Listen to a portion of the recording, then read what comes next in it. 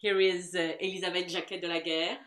So Elisabeth Jacquet, Elisabeth Claude Jacquet was born in 1665 in Paris. And here is a map of Paris in the 17th century. And her father, Claude Jacquet, was a harpsichord and organ builder. So she was part of a family that was already into music. And so apparently we know that at a very young age, she was performing at the court of Louis XIV, and her first documented appearance there was when she was 12. But it said that actually she played there even before that. But it's when Louis XIV heard her, that apparently was her fourth appearance at the court, that he decided to invite her at the court, where she had an amazing education. And if I can talk a little bit aside of that, I think that Louis XIV's secret wife, Madame de Maintenon, was a great influence to him in terms of educating girls. And so Madame de Maintenon could be also actually a topic of a future Cocktails and Chit-Chat, because she inspired the king to create La Maison Royale de Saint-Louis in Saint-Cyr, that was so set up in 1684. And La Maison Royale was a boarding school for young girls coming from noble families who had lost their fortune. And so it was for them an opportunity to also be educated, and not only general education, but actually also very high music education, like, you know, in the orphanage in Venice, like the orphanage of La Pietà, for example. So it was really something that she inspired the king to do that. And so Louis XIV has actually even helped other women composers at his time. And here, for example, back in August, we talked about Antonia Bembo, who he helped as well. So, but thanks also to Madame de Maintenon for being a great inspiration. But now let's go back to Elisabeth. So then she was at the court, and although we don't know totally how she was educated in music, we can imagine that those great composers, Jean-Henri d'Anglebert, Michel Richard de Lalande, and François Couperin, have been some of her teachers, which must have been amazing. I can imagine being a young composer at the court of Louis XIV and having those great composers being your teachers. It's like this that Elisabeth kicked off her career in a way, and was very, very fortunate. And yeah. And so then, of course, she became interested in writing more and more music, and she has been a composer that was actually very prolific at her time. And so I would like to ask Kelly to share more about this, and about her work, and also Kelly about what you're going to play for us. Sure, I'd be happy to. So what we're seeing here is Jacquet de la Guerre's first publication. It's from her first book of harpsichord pieces. It was printed in 1687. And what we're seeing here in the slide is the title page of the first edition.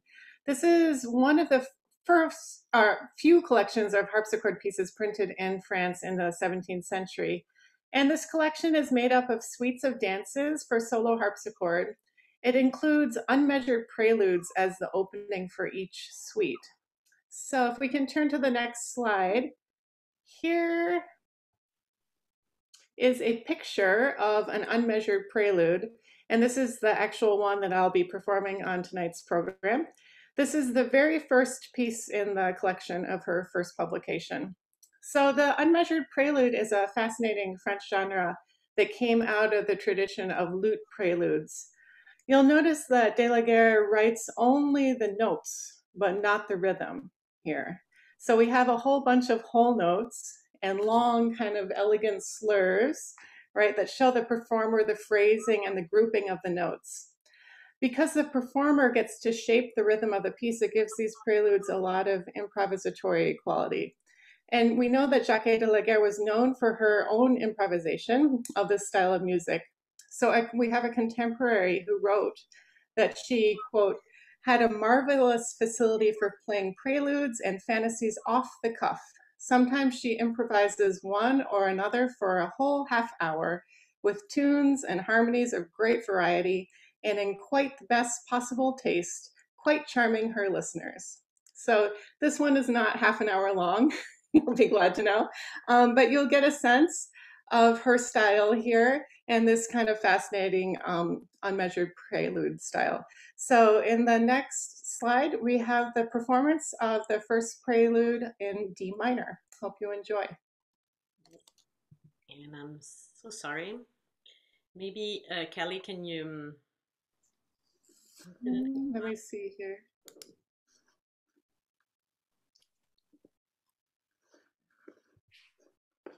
I don't think I have the ability to forward it. Kelly, there's actually a question for you in the chat. If you sure, I can take that. What are the hash marks next to some of the notes? Those, I have to look back. I think they're ornaments. Right, so the big slur notes they're a little bit mysterious, which is kind of the fascination of this kind of piece, but they kind of show you the feeling and the grouping of the phrases. But the little note, the little slurs, like hash marks, I think that you're mentioning, are trills and mordents. So even within the context of this very open freestyle, it's still very French, right? So you still have lots of ornaments. So she's notating where the trills and mordents are going to be. And you'll hear halfway through this piece, it actually becomes measured. I think it'll be very clear when it goes from the freestyle into the measured style. And then the very last bit kind of morphs back into the unmeasured style here. So hope you enjoy. It looks like it's ready.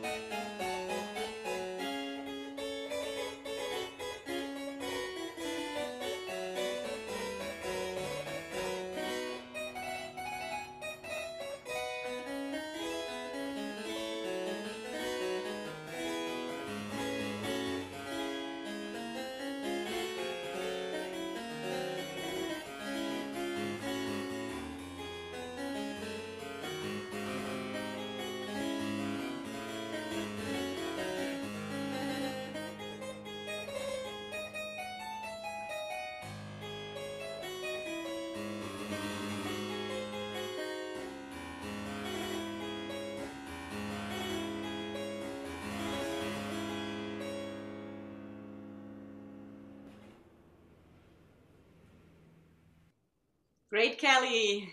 Thank you so much.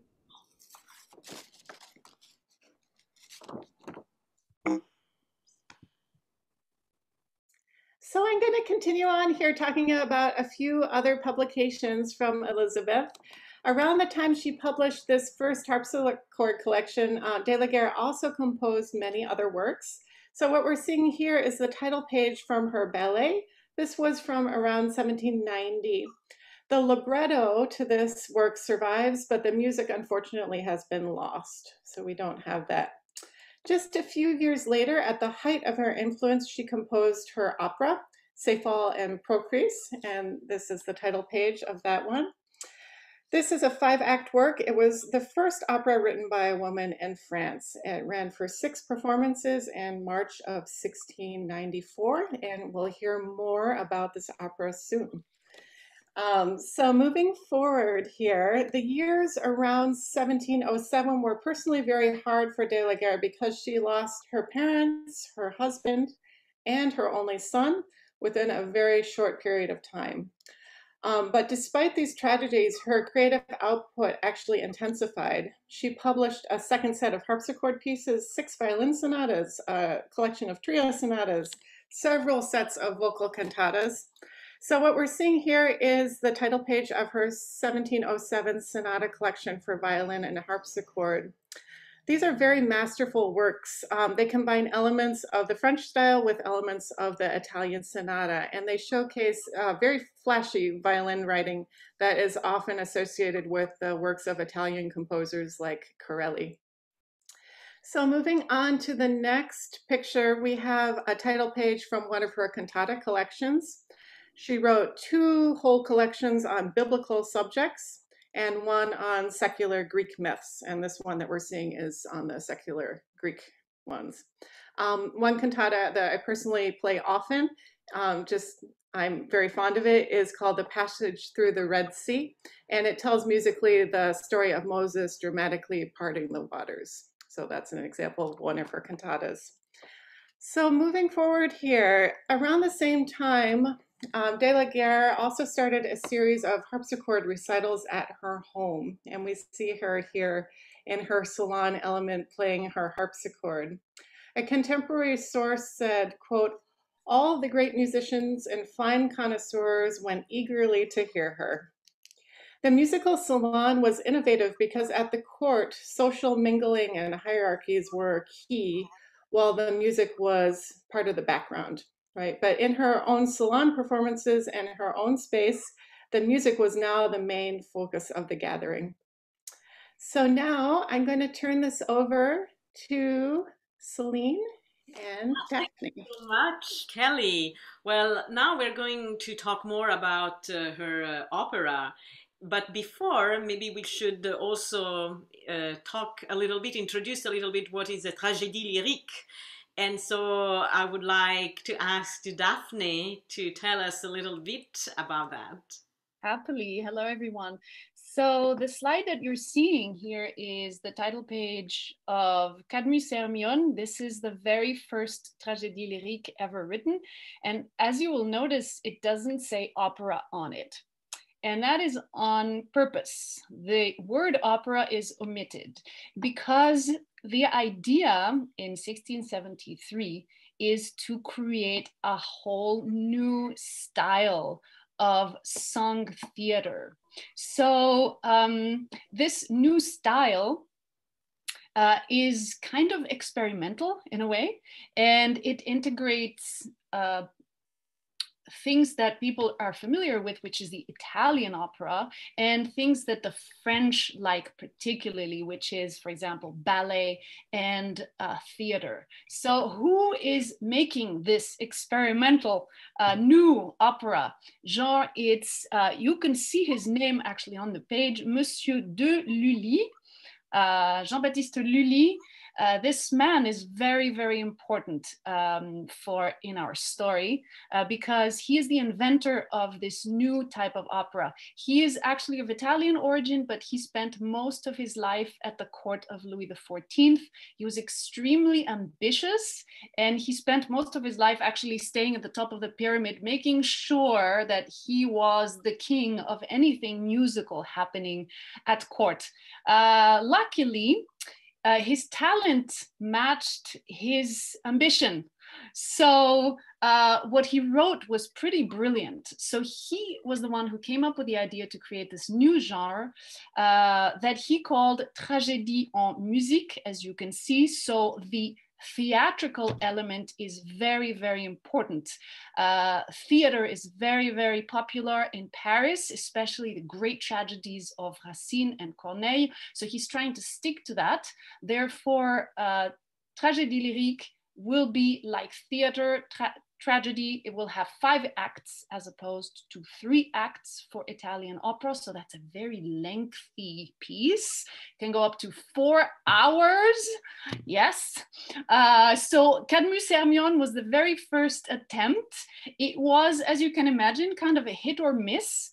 Well, it was a great hit, actually. A king absolutely adored this. So it kind of created a precedent. He created a new formula. And from then on, Lully would go on writing approximately 1 tragédie en musique per year until his death. So there are approximately 13 tragédies lyriques by Lully.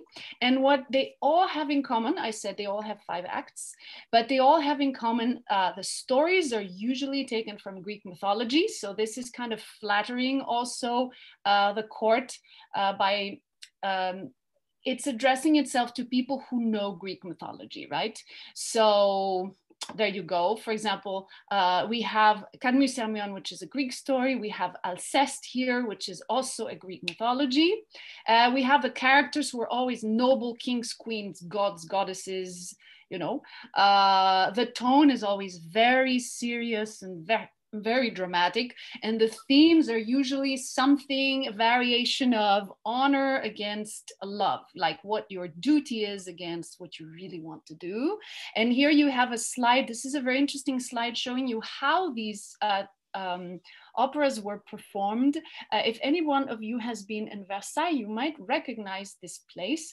This is the central courtyard of the palace. At the time, during Louis XIV's time, there was no opera in the palace, so stages would be set up here, there, even in the stables. And this is one of the courtyards that has been set up for this tragédie lyrique called Alceste. You can probably, so you can see the stage with the performance.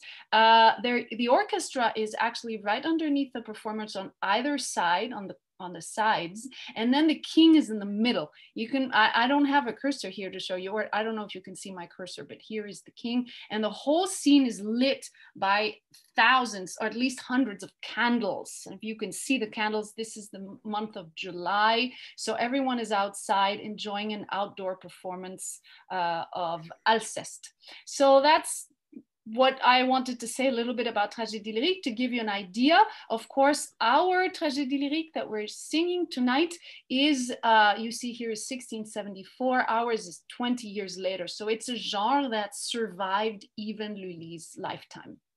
Yeah, great. Thank you so much, Daphne. And so, Kevin, maybe can you tell us a little bit about how this opera was written and why and who? Absolutely. So yes, this is Céphale Procris, excuse my French, literally. And it was the first opera written, I think it was the only opera written by de la Guerre, correct? Yeah. But it was, in fact, the first opera written by a woman and performed in France. And this was only written just 10 years after Lully's death. So, as Daphne just said, this is a tragédie lyrique, and the influence is huge. You can definitely tell that the structure, the 5-act structure, has taken off since even after Lully's passing. The duet that we're performing today is, in fact, the beginning, the prologue of the piece, and I'm not sure if that counts as the first act of the 5 structure. No, it doesn't. No. But it is my understanding that, you know, though how we think of opera now, where all the lights are down low, everyone's quiet, and we all focus on the stage, my understanding is that back then people were eating and drinking and very much in a party mode as the overture and as, you know, as the drama begins. And so this duet acts as kind of like a tone setting for, hey, we're starting this piece now, but also let's talk about how great King Louis XIV is. You know, so we act as like the Greek chorus to setting up the stage, but we're also praising, you know, the patron who very much supported arts at during his reign. So Kelly spoke a lot about how de la Guerre's improvisatory skills really set her apart from many of her contemporaries, and you got a sense of that from the harpsichord piece, but she also is able to, she's so versatile that she can write to the form of French opera so greatly, and it's a great piece, and I hope you enjoy. Thank you, Kevin. So here is in the prologue of Céphale et Procris, the duet between Flore et Pan.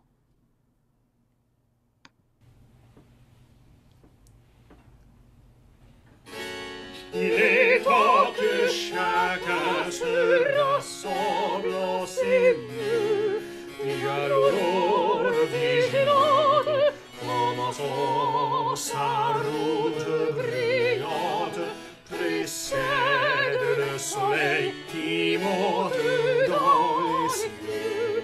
Déjà l'aurore vigilante, commençant sa route brillante, précède le soleil qui monte dans les cieux. On voit dans cette belle périr le Dieu des jours et des saisons, mais les lords de ses rayons à l'émail de nos prairies. On voit dans cette belle périr le Dieu des jours et des saisons, mais les lords de ses rayons à l'émail de nos prairies. Partout mille oiseaux d'hiver célèbrent le retour de ce flambeau de monde, et par leur plus tendre concert accordent leurs chansons au murmure des ondes que les zéphyrs emporteront les airs. Rien ne doit retarder nos fêtes, le désir de chanter le plus puissant des rois nous fit assembler dans ces bois. Si l'on voit s'élever d'effroyables tempêtes, vain ennemi trembler pour vos superbes têtes. La gloire a servi à ses lois, va couronner la dernière conquête par de nouveaux exploits. Rien ne peut échapper à sa sagesse extrême. Le vice est pour jamais à ses pieds abattus. Ce n'est point de son diadème qui l'emprunte d'éclat quand il est revêtu. Toujours plus noble et plus grand par lui-même, sa grandeur suprême sont au-dessous de sa vertu. Chantons, chantons sa valeur immortelle, chantons, chantons sa valeur immortelle. Publions ses faits glorieux,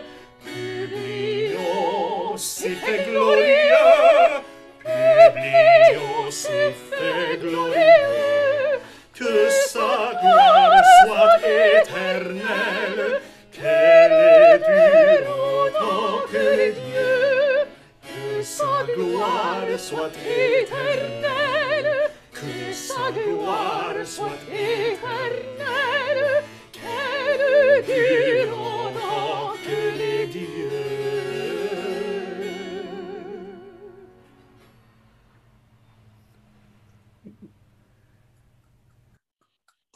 Great, bravi! Thank you so much. So this was a duet from the prologue of Céphale et Procris, where the Flore et Pont are singing at the glory for the glory of the king of Louis XIV. But now let's go into the drama of this story. Then after this, in 5 acts. So Daphne, would you like to tell us about all this drama?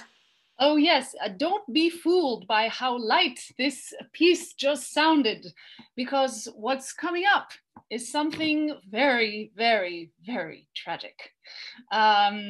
So as the name Tragédie lyrique indicates, naturally the story has to end badly. So here the librettist of the opera chose a Greek myth that he got inspired from the Metamorphosis of Ovid, which was almost a classic at the time.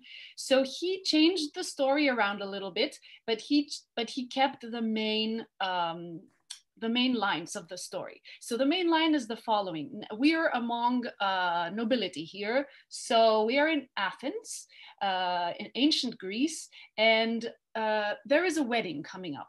Procris is supposed to, the king's daughter is supposed to marry Céphale, who is a hero who just came back victorious from battle. So everyone is getting ready for this very happy event. Alas, the priestess who was going to celebrate the wedding comes out of the temple and says, "No, everyone wait. We cannot hold this ceremony because I just heard from the gods they are not happy with this wedding.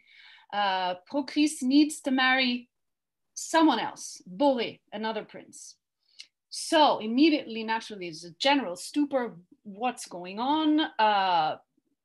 There is nothing that can be done. The will of the gods needs to be obeyed. So the father reluctantly says, "Okay, I will obey the gods." Naturally, Procris and Céphale, both who are very much in love with each other, are devastated.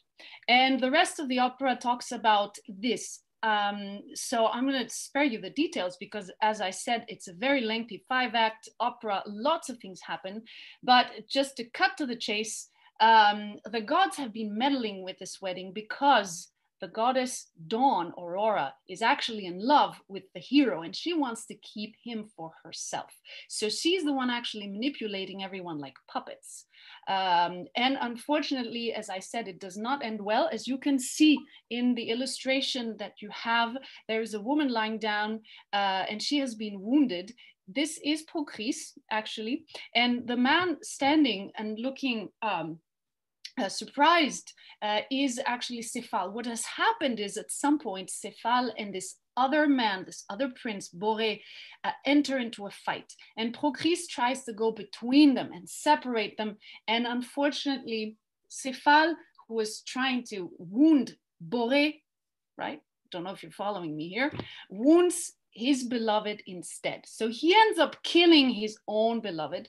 And after that, what the image doesn't show is that he himself decides to commit suicide because he cannot live with himself. So it's as dark can be, right? Now, about the aria that I am going to sing for you tonight. This aria is situated at the beginning relatively of the piece. And this is a moment where after the priestess has announced that Procris has to marry someone else, Procris isolates herself. She is by herself in the garden and she's just talking to herself and she's saying, how can I live with this? I do not want to marry this other man. I am twice unhappy because A, I am losing the man that I love, and B, I have to marry someone whom I hate.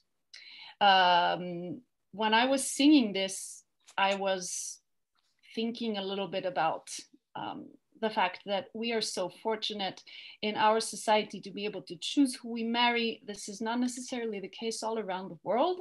So I was thinking a little bit about perhaps some women who have been forced into weddings that they were not happy about, and how difficult this must be to have to obey your culture, to have to obey your religion, but your heart is rebelling against this. And what happens is that here Procris invokes death. This is her only exit, right?